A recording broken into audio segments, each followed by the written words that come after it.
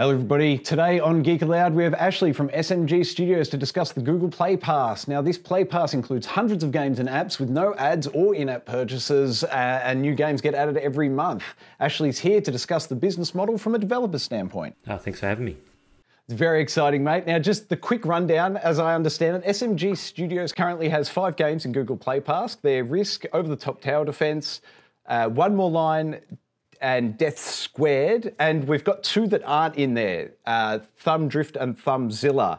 And so that just brings me to my first question, sort of from a Google standpoint, what says what gets to go into Game Pass and what doesn't? What's that process look like?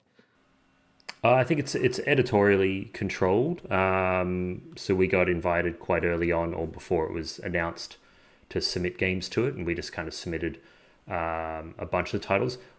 We also didn't know what type of audience would want to play what game. So we have Risk, which is a strategy game licensed from Hasbro, quite in depth. We've got Thumb Drift is in there. And that's like a hyper casual portrait game. The most popular is obviously Risk. I think just because the amount of content available in it, because it's quite heavy on.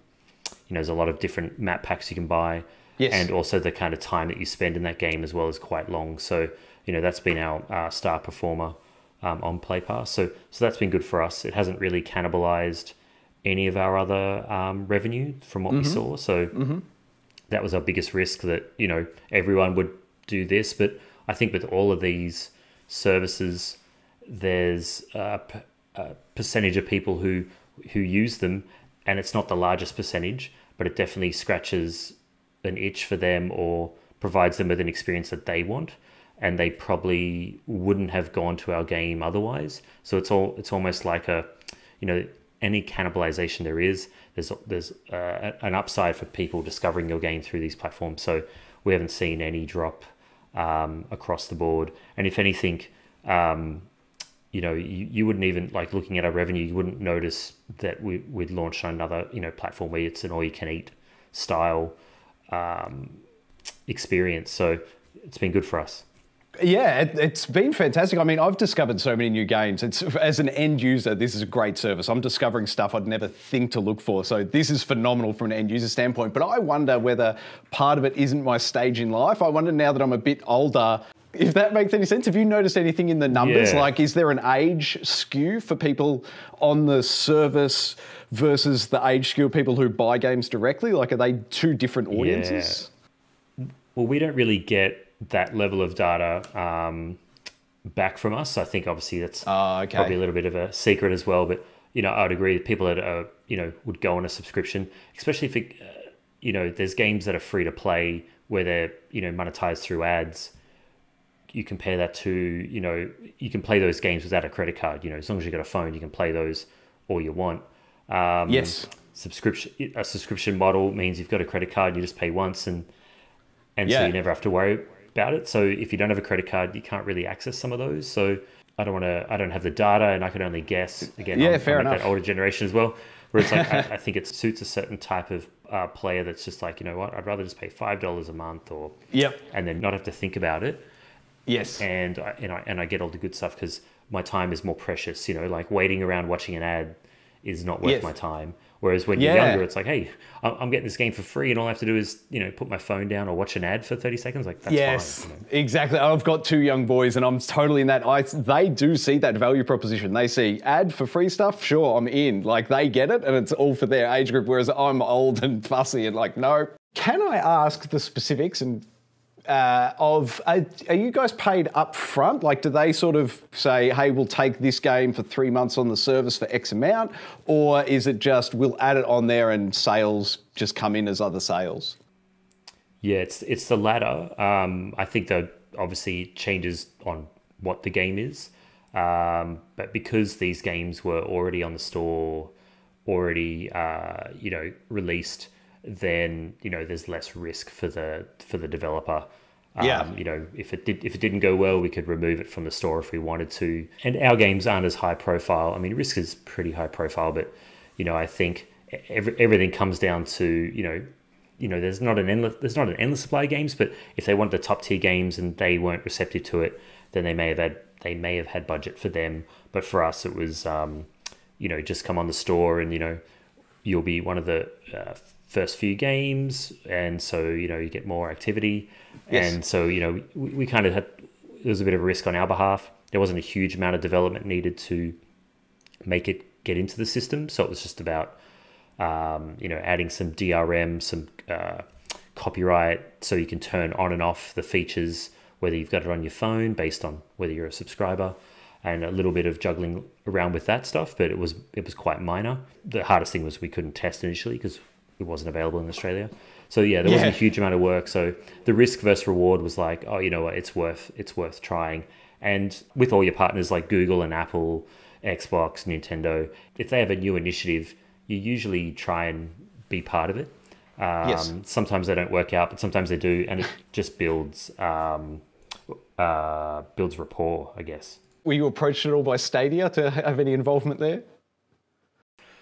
We've spoken to Stadia, and one interesting thing for us was we weren't able to develop for them from Australia. They said, the dev tools and that don't support Australia.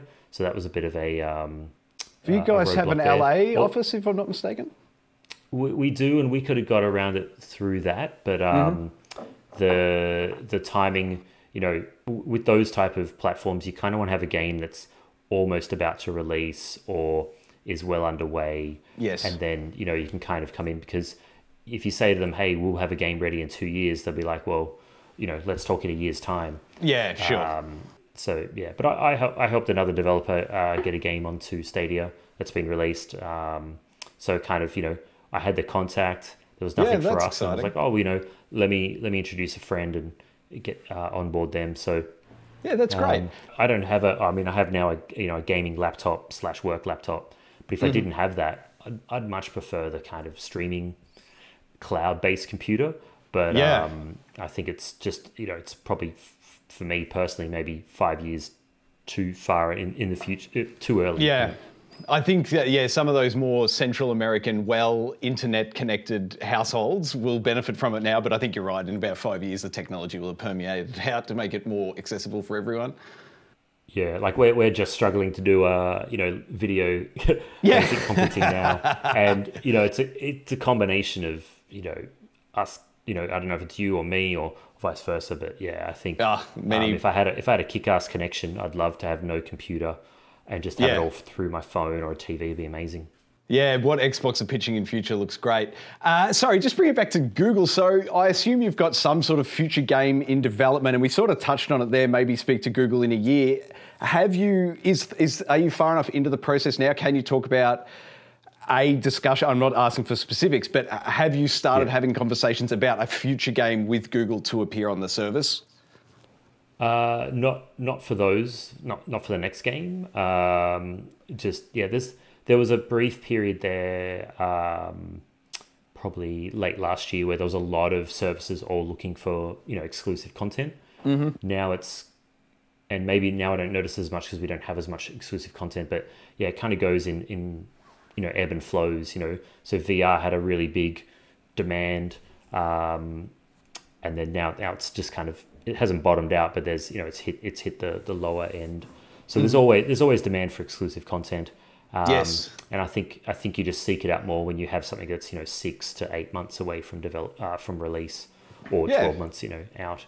Fair enough. That's great. Well, us, if you get to a point where you're 6 or 8 months and you are speaking to them about it and you want to come back on, I'd love to hear about how that looks once you've got a working relationship with them and they sort of, as you've said, like with the success of Risk, I assume they'd sort of prioritise you guys. If you're coming in with a new game, maybe they'd give you a bit extra marketing help. Yeah, I think. It all depends, right? Like we've had success with Risk, but then maybe us compared to I think Stardew Valley's on there. We might be a drop in the ocean. So it's success in this industry always begets more success.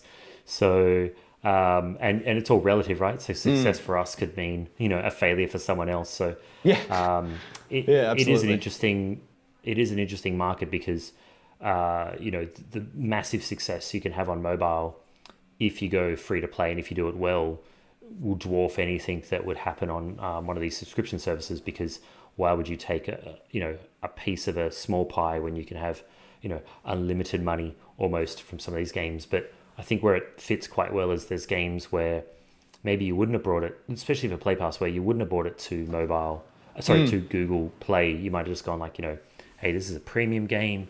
Yeah, it's not really going to suit Android in terms of the types of users, and you can kind of go onto this service to kind of give you a little bit of stability. So I've spoken to other devs who had other smaller games, and for them it's done really well. It's like the revenue that we're getting from Google Play, they're getting that the same amount again just on Play Pass. So it's essentially doubled their revenue on Play Pass on Google. Yeah, right. And so would you recommend this? Going, would you recommend to any developers listening that they should absolutely petition to get their content on there?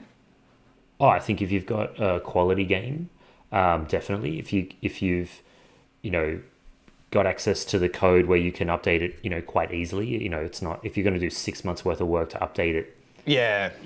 It really depends. But even we've had, so those other games I spoke about, they were quite small game. I wouldn't say small, but in the mobile world they're quite small, but they're very successful in terms of awards and recognition. Yes. And so they have a good brand power, and they've some of them are a couple of years old, and so they're still doing really well. So if you've got a game that's still doing well, relatively well, a year on, it doesn't have to be a new release, but obviously they're like newer games. It's worth a conversation to reach out to them and try it, because what we found was OTTTD, which is a very old game, was one of our first games, that for a while was the most successful game on Play Pass, I think, because it was a longer session tower defense. Yes. And instead of doubling the revenue, it did 10 times the revenue it was doing on Google normally. So it went from that game which we loved making and didn't have that much of a long tail being how much revenue it's making year after year. Yes. But we put on Play Pass and it's like, wow, it jumped up dramatically, and I was like, wow, this is really good. It's settled down a little bit now, but for a while there it was doing really well. So you never know with the type of game. I think games that are quality games that have good content in them, I think the hyper casuals aren't as doing as well, just because you bounce from those, so they'll fill in little gaps, but you want games that you can spend a bit of time on. I think those will do best. So you might have a game that's on the Play Store already. It's worth reaching out if it's a quality title. Yeah, great. And so, like we were just sort of discussing there, you've got it where it's in Game Pass and also not. So does the inclusion of Game Pass impact the sales you might run on the full price game, excuse me? No, it doesn't. I mean, the only thing it does now is when you go to that game on the Play Store, if you're not a subscriber, it will say, hey, this is also available on Play Pass. So there's potential, that people will take that avenue. Mm-hmm. But like I said, we haven't seen a dramatic cannibalization at all. If anything, for what we did find on Risk was we had, when we launched on Play Pass, we had a massive increase in our positive reviews, because people different just mindset. Came in and like different mindset. They've got, it's like the all-you-can-eat buffet. Yep. And so we went from maybe 200 reviews a day. At one point we did like 2,000 in one day. Yeah, wow. And you're saying the percentage mix of positive versus negative changed as well? Yeah. So it was way higher, because a lot of the negative reviews we have on Risk, for example, would be the monetization system, the fact that it's not play all you want for free, so we have to have some reason to go. You mean I've got to pay for entertainment?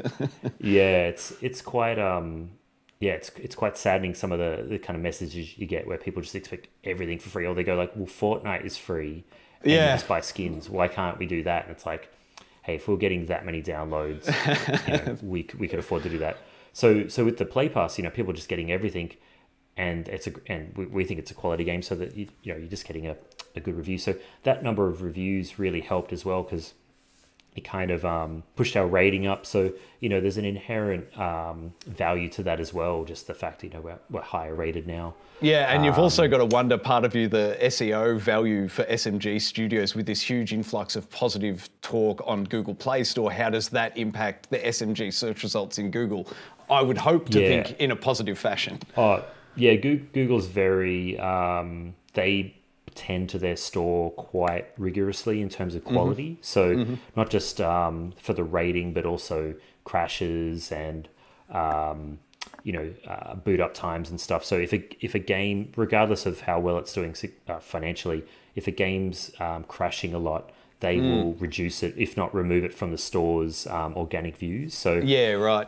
It definitely helps having a high rating. I think once you go below 4 rating, it's actually quite tough to get that. So it's a combination of things. And I think Risk has done well just because it's an established brand as well. That's why we license it from Hasbro. That when you see it, great pickup from you guys. Such a great win. I love it.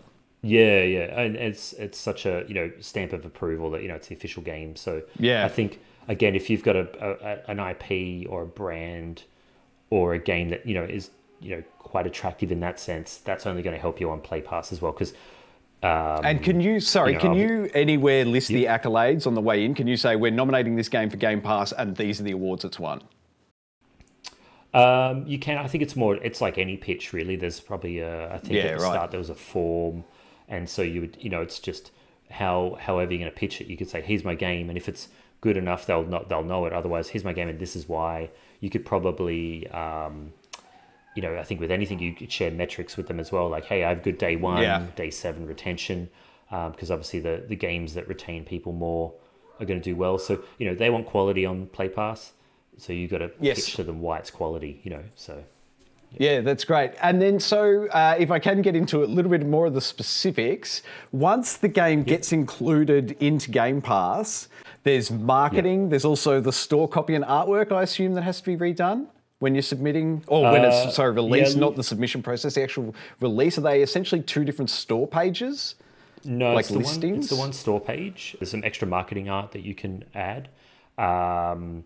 That they utilize it in their store, but no, it's essentially one storefront, and that's again a big reason for makes it so much easier because if you had 2 storefronts, it's almost twice as much work. So double handling the work, fair enough. Do Google provide any marketing resources for you once it's in Game Pass?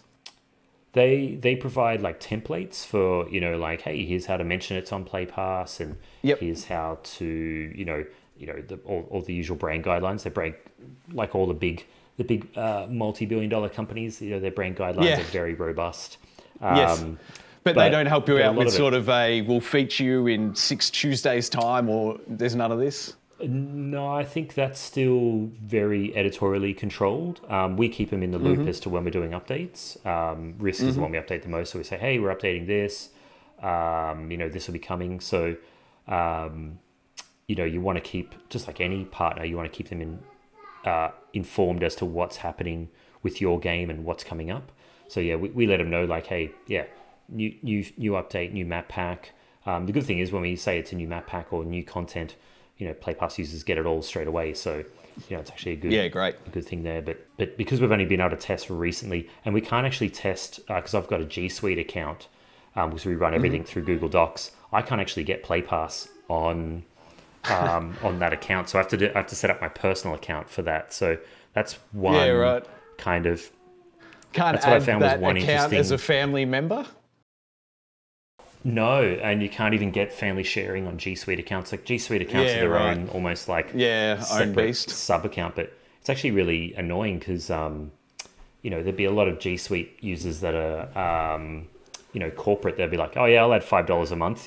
My boss will pay for it. But there must be a reason they don't allow it. But it's quite frustrating. So I've had to swap over to my personal and some. Same with YouTube as well. Like YouTube.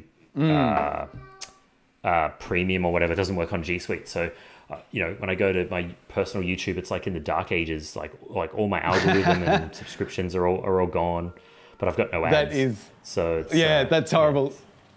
Just quickly to wrap up as we run out of time here.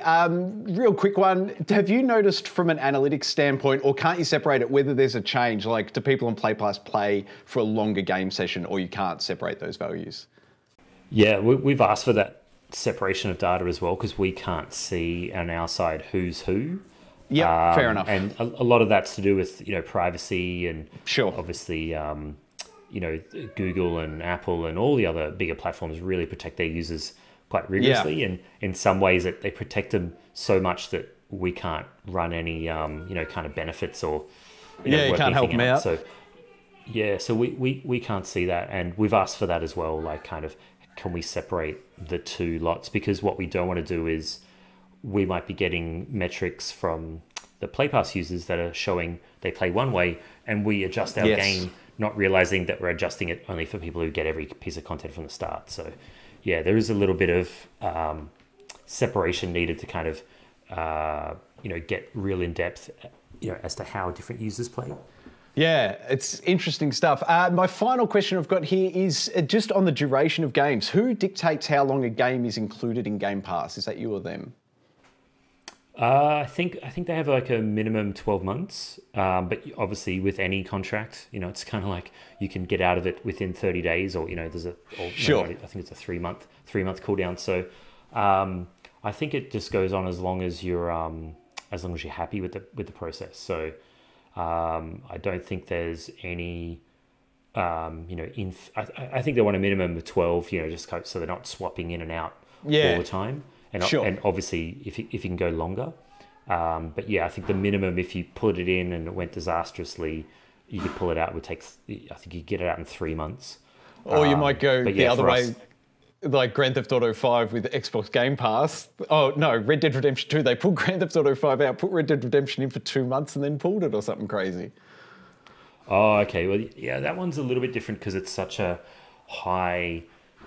those ones are, much more high production, high cost games and stuff. So, I think that's a different proposition. And the way the way Game Pass pays is different than Play Pass. So, all of these platforms always chat to the big platform holders about them and see if they're right for you, because there's a lot of, I wouldn't say money left on the table, but there's a lot of opportunities that, come about, and if, obviously it does help when you have a successful game already or a good content. So, consider all your content as, different things you can leverage. So there's, keep pitching them and, have, see what's out there and say, hey, is my game okay for that? Because you can kind of, get some good deals / good residual income for later content. That's fantastic. Ashley, thank you very much for your time, mate. I appreciate having you on today to talk about Game Pass. Thanks, Troy. And the key message, I think, is for all the developers out there, get in contact with Google, try and get some of that action. It sounds like it's been positive things for SMG Studios. Love it when the Aussie game developers get to have a good shot at it. Excellent. All right, thanks very much. Trophy! Oh! Ah! Oh! What was that? Oh!